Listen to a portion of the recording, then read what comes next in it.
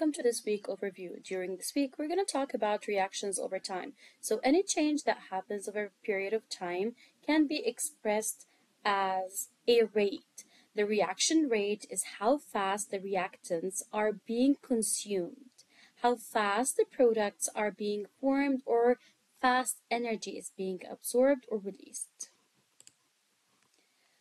What factors cause reaction rates to change? Factors that affect reaction rates include temperature, surface area, concentration, stirring, and catalysts.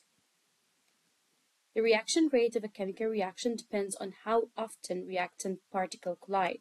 If the collisions occur more frequently, then the reaction rate increases. If the collisions occur less frequently, then the reaction rate decreases. Reaction rates can be changed by varying conditions. We have temperature, which generally an increase in temperature will increase the reaction rate, while a decrease in temperature will decrease the reaction rate. For example, you store milk in a refrigerator to slow down the reactions that cause the milk to spoil. The rate of spoiling decreases if the milk is kept cold.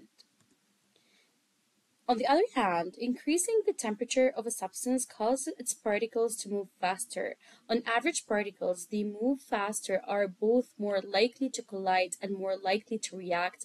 If the number of collisions that produce reaction increases, then the reaction rate increases as well. We also have the surface area. The smaller the particle size of a given mass, the larger is its surface area. Increased surface area increases collisions that involve reacting particles. With more collisions, more particles will react. For example, this fire was a combustion reaction between grain dust and oxygen.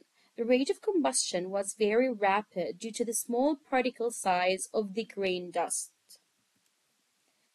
Stirring reactants increases their exposure to each other. In a washing machine, particles of detergent react with particles of the stains on clothes. A washing machine speeds up the reaction by stirring the content back and forth.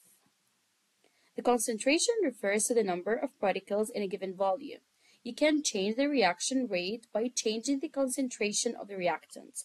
The more reacting particles that are present in a given volume, the more opportunities there are for collisions involving those particles, and the reaction rate is pretty much faster.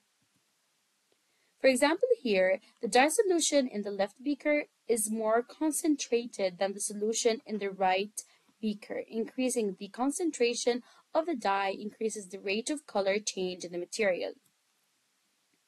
For gases, concentration change with pressure. The greater the pressure of a gaseous reactant, the greater is its concentration and the faster is the reaction rate.